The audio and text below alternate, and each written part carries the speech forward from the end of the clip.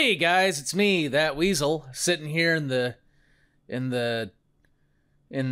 other dungeon. So I finally got everything unpacked and put all over the place. Got my coffee and I got my damn everything. So PragerU, for those of you who have been living under a rock for the last 10 years, I'm so sorry. PragerU is a university run by a human who is there to educate people online. The opponents of Merry Christmas and other uses of the word Christmas know exactly what they're doing. They're disingenuous when they dismiss defenders of Merry Christmas as fabricating some, quote, war on Christmas. Anyway, since the last time I made fun of them, they've made a children's show, which is, I think, entirely animated in character animate, the fucking Adobe program. Because the characters, they bob around and shit.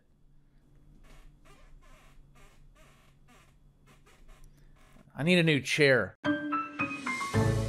Okay, well, the design for the little boy is fine, I guess. Yeah, he looks kinda normal. His feet and legs are sort of weird. You know, it's okay to give a character depth. You can put their shoes in front of them. They don't need to be splayed out like that. As for Layla, I don't know why she's not looking at the camera, and I don't know why her facial expression makes it look like she's got a hemorrhage, but let's keep going.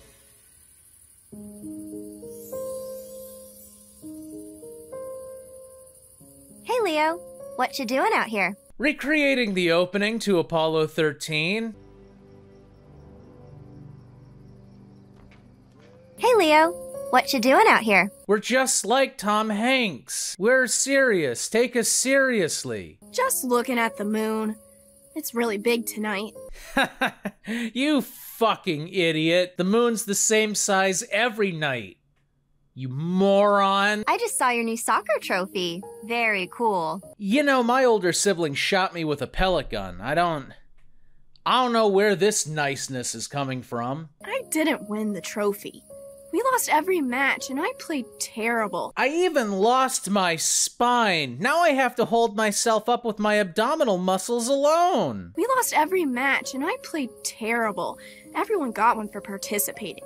Ah, yes, remember? Remember 50,000 years ago when people were shouting about participation trophies? That's right, Dennis. You're not out of touch. The young kids love talking about participation trophies. Like an 80-year-old man. Also, side note, I can't confirm, but I've read rumors online that Leo is voiced by Dennis himself with some voice modulation. I'm not sure how accurate that is, just because that's pretty decent voice modulation, and I don't know if PragerU would know how to do that. But if that is actually Dennis Prager playing a little boy talking about participation trophies, that's both very funny and very sad. Congrats! Well, at least it looks good. I mean, it's a reminder of your failure, but at least it's pretty. Bigger than most of my trophies. That I earned. Just saying. Yeah, I guess, but honestly, it makes me feel weird. Like all my bones turned to cartilage. Trophies are good, but I don't feel like I earned it. That's right, Dennis.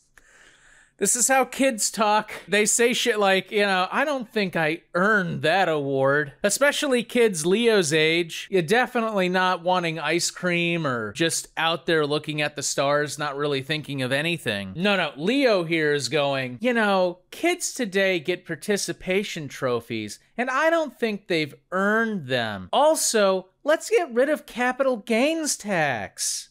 My coach said we should feel good because we tried, so I guess I should be proud, but I don't know. Yes, Dennis, that's how they talk.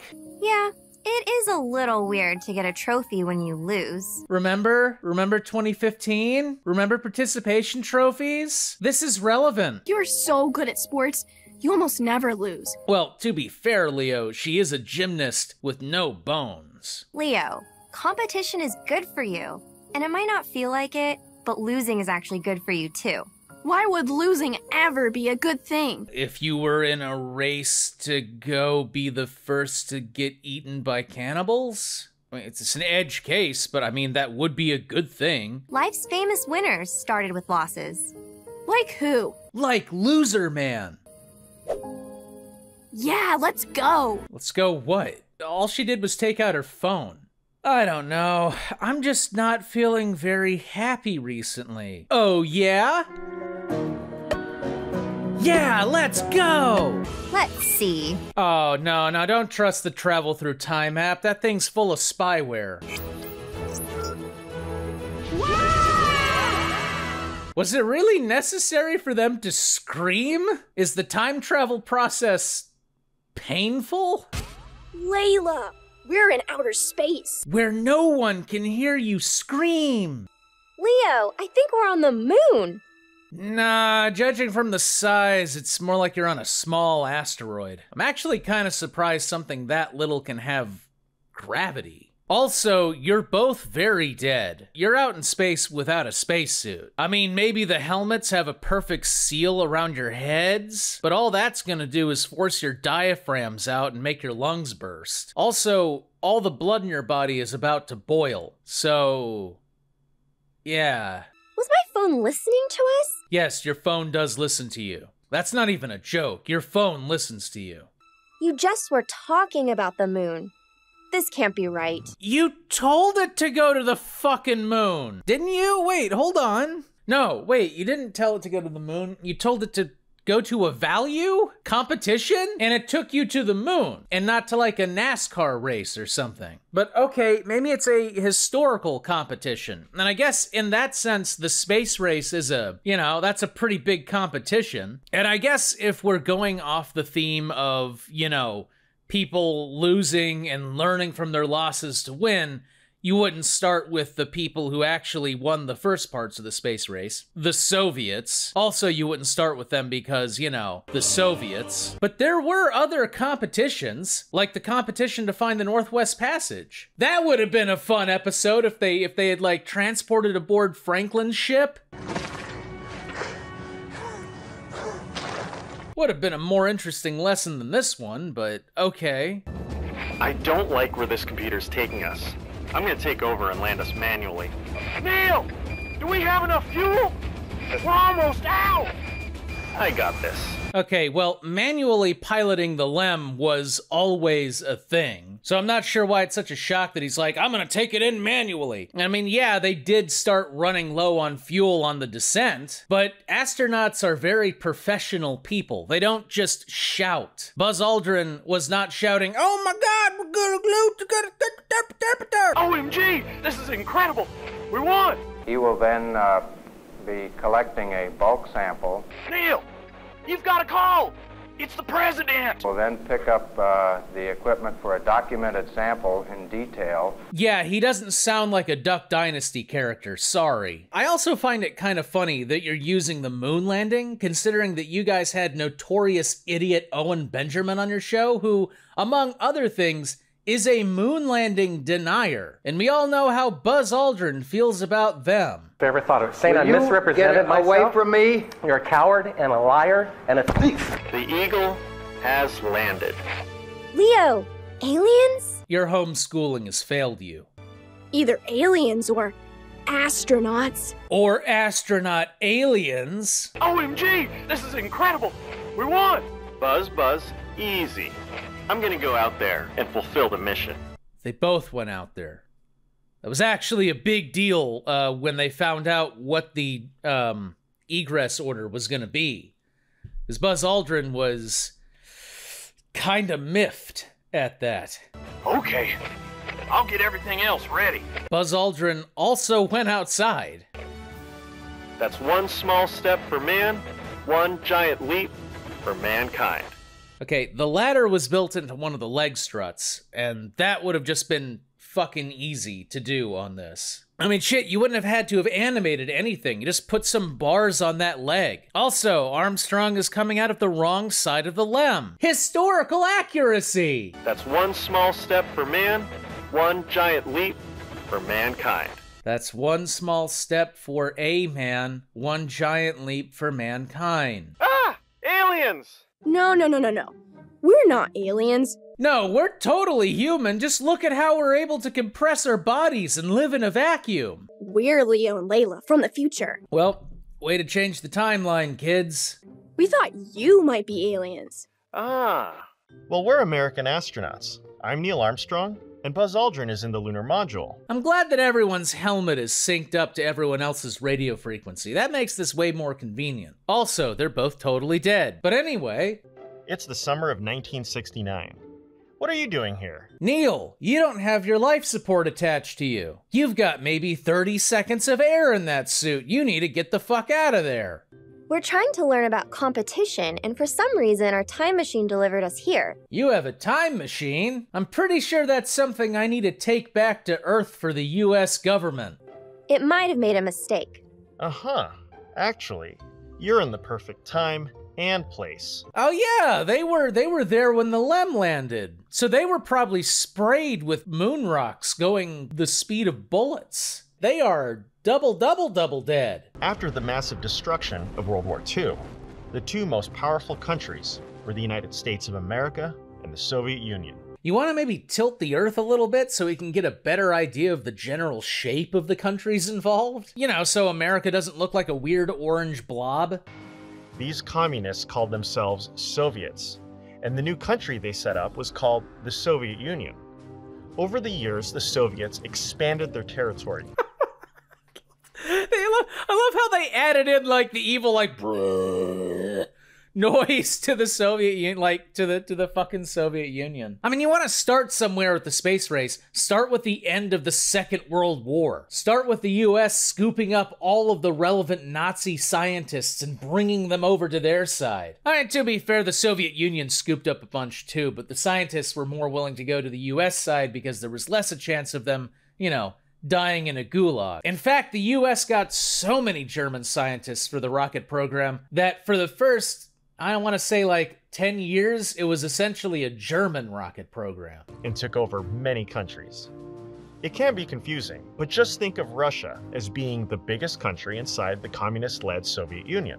Okay, gotcha. No, you don't. And we know from our trip to see President Reagan that communism is a system of government that oppresses people and makes life terrible. Communism is a system of government that is, ostensibly, supposed to get rid of class structure and create an egalitarian society where no one is above anyone else and everyone is more or less on an equal playing field. But of course, like any government, shit just doesn't work out that way. So Soviet communism is more along the lines of, hey, are you loyal to the party?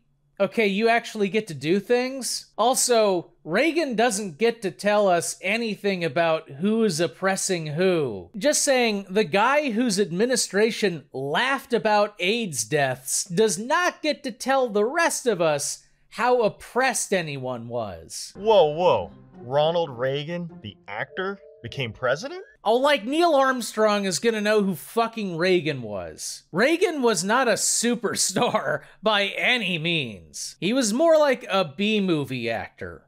Yeah, a really good one too. Next, you're gonna tell me a psychotic property mogul became president later. I'm sorry, am I getting too political with the video from PragerU? Well, it sounds like President Reagan taught you well. While he was having you ship arms to Iran. Communism is very bad. And for the last 25 years, we Americans have been in a battle to stop it. If you're referring to the space race, it's more like the last 10 years. One of the biggest parts of the battle has been a competition for global influence. Influence? Is that like when my mom says to be a good example for Leo? You don't know what the word influence means. You're supposed to be like, what, 15? It's pretty similar. In this competition for influence, America wants to show the world a way of life where people are free is better than the communist way of life where people are controlled by their government. No! The Cold War battle for geopolitical influence had everything to do with us thinking we were about to fight another global war with the Soviets. If it had anything to do with freedom, we wouldn't have propped up so many dictators. What does you and Buzz coming to the moon have to do with it? And Michael Collins. You know, the guy in the fucking command module in orbit around the moon. You know, him? Yeah, I guess you guys don't give a shit. In this competition, we want to show that the American way of life produces better athletes. Also, I can't tell, but is there something wrong with the NASA logo on his spacesuit? The letters are all, like, blurred out. Why would PragerU get rid of the NASA letters on the NASA logo? The American way of life produces better athletes, better art, better food, better everything. Okay, well, 2 of those are highly subjective. That includes better technology. And there's no better demonstration of technology than space exploration. You know, actually, yeah. All right, okay, I'll give you that one. That is one of the big things, yeah. We and the Soviets have been competing for years now to see who can win the space race. And until today, we kept losing. America? Losers? No way. No way. We're always winner. How? Oh, God, dude. His hand just went up inside his fucking helmet. That is such an easy thing to see and avoid. I mean, even if you don't want to make any modifications to the helmet, like you don't want to deal with it, just put a purplish square inside the helmet. It doesn't even have to match up with the edge, so long as his hand just doesn't show up inside his fucking helmet. See, now that I've seen that, I'm like just starting to go like, okay, so there's not even a seal around the helmet. So if there was air inside the helmet when he got transported to the moon, it should have just launched off his fucking head. This poor kid shouldn't have a face. First, we competed to see who could get a satellite into space. They won. But they didn't have to. America didn't have to lose that one. Von Braun could have had a satellite in orbit months before Sputnik, but the government wanted the Navy to make the launch. Then the communists were the first to get a living creature into space. And then the really big one. The Soviets beat us into getting a man into space. We've had so many failures over the years, but we never gave up. I mean, we almost did, but whatever. Were the failures devastating? Did you get a participation trophy? Yes, Dennis. That's right. We're all still talking about participation trophies, Dennis. That's the big story, Dennis. You're absolutely right. Nope. I didn't need one of those. And look, no one likes to fail, but it's the part of life that leads to success. Are you saying it's good to lose? It's the pain of losing that drives a person to improve. It's good to learn from losing. So the road to victory is paved with losses. Without our losses in the space race, we wouldn't be standing on the moon today. But also all the scientists and government funding and lots of money. Lots and lots of money. That's why it's so great when you have a coach who pushes you to be a winner. That's right, Dennis. You're a coach. You're our politics daddy, Dennis. You're so good and strong and brave, Dennis. You know that we don't want a participation trophy. You're definitely not an out-of-touch 70-fucking-year-old guy being all creepy with oil money. No, you're Dennis Prager. You get the young kids. You understand this generation, Dennis. In fact, after the Soviets got the first man into space, the guy who was sort of like our coach, President John F. Kennedy, challenged our entire nation to work, to improve, and to do the unthinkable. Agree to the terms of the civil rights movement and end discrimination in the United States by federal edict. I'm kidding. It was to go to the moon. It was to go to the moon. It's a cheap shot, and yes, it was a big important thing. That was a thing. In fact, it was such a shock to NASA, they had to do a bunch of internal studies immediately after that speech just to see if it was even remotely possible. JFK challenged America to be the first to put a man on the moon. And return him safely to Earth. That was the really big thing. We could have gotten a man on the moon in 1955 if we didn't mind crashing a corpse on its surface. But why, some say, the moon? Why choose this as our goal? Could you have maybe gotten somebody who sounds even remotely like Kennedy to do his voice? We choose to go to the moon not because it is easy, but because it is hard. We choose to go to the moon in this decade and do the other things, not because they are easy, but because they are hard. I know this might be news to the people who work at PragerU and their primary viewers, but Kennedy did not look like this. It is a goal that will organize our energy and skill. It is a challenge we are willing to accept and one we intend to win. You know, this was actually a part of a recorded speech. You could have just used the actual speech. Fuck, you could have used the actual video if you wanted. You didn't have to get Jim Bob to go over there and try and do a Kennedy impersonation. It sounds like President Kennedy was a good coach. He certainly was a great motivator. Especially with Monroe. He persuaded the government, private business, and every American man, woman, and child to make sacrifices and work together. Okay, I'm not sure if every child made sacrifices for the space program. And in under 8 years, here we are. We won. This makes me proud to be an American. It's cool to see what PragerU considers low-level propaganda, where the kid character is literally just saying, "This makes me proud to be an American. And you should be too." Me too. Oil money is good. What an accomplishment. You know, it's funny that he brings that up, but I remember listening to an NPR interview with one of the Apollo astronauts that walked around on the moon, and he actually addressed that. He said, like, well, you know, a lot of people ask me, like, what was the moon like? Isn't the moon amazing? And to me, it's just like a place I went to work. And it is kind of interesting, because once you get down to it, yeah, it is amazing to be on the moon. But it's also a featureless, gray, lifeless wasteland. It's kind of like going out to the desert in New Mexico. Initially, yes, it is amazing. But that wears off real fast. Neil, you've got a call! It's the president! Well, kids, it's been nice talking to you, but I've got to get back to work. You know, Buzz Aldrin's also in that command module. I know, I keep like, come on, man. He also walked around on the... Where is Buzz? I guess animating 2 astronauts, though, would have been kind of hard. Getting another puppet pin rig in there and everything. Of course, Mr. Armstrong. It's been an honor to meet you. Along with Buzz, who should also be out of the LEM by now. Yeah, thanks to you and all the other Americans that made this happen. Oh my god. Did they literally not change the fucking background? Let's see that again. Hold on. Yeah, thanks to you and all the other Americans that made this happen.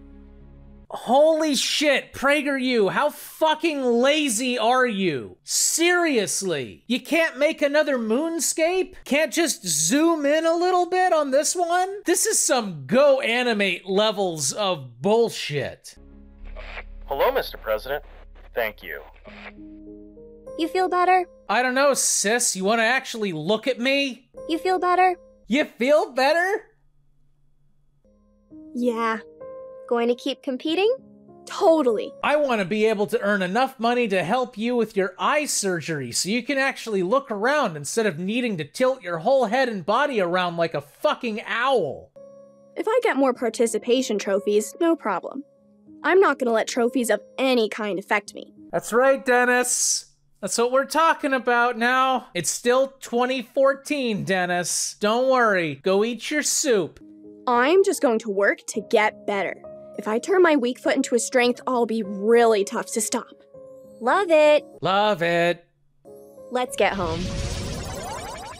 Would it be too dark for me to put blood all over the place during every, like, time travel transition?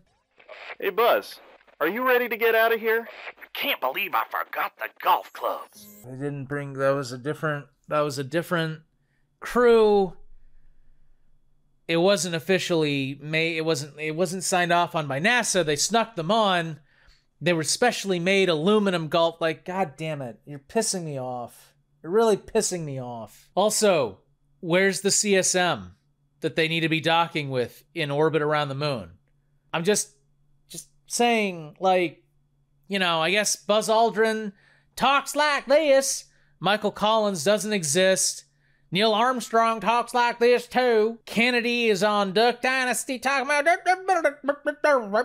Am I being too mean? Am I being too mean? Maybe, but I've had a long fucking week and it feels good to unload on something.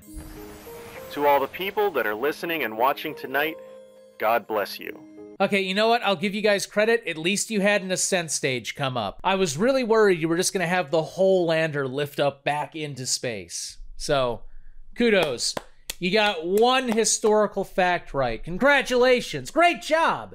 Good night from Apollo 11.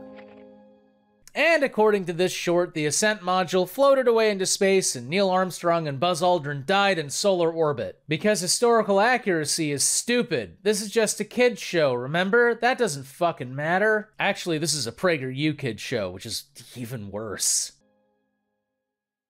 If you are interested in time traveling again, please subscribe to PragerU.com/kids. No. Anyway, this is That Weasel. If you like that video, like, comment, subscribe down below. And hey, if you really want to support this channel, you can be a patron for just $1 like these people. Look at them go. Now that I've moved and everything is kind of stabilizing, I'm going to try and get these videos out way more regularly. And I know I keep saying that, but trust me, this is I'm going to be really fucking trying to do this. And as always, have a good day.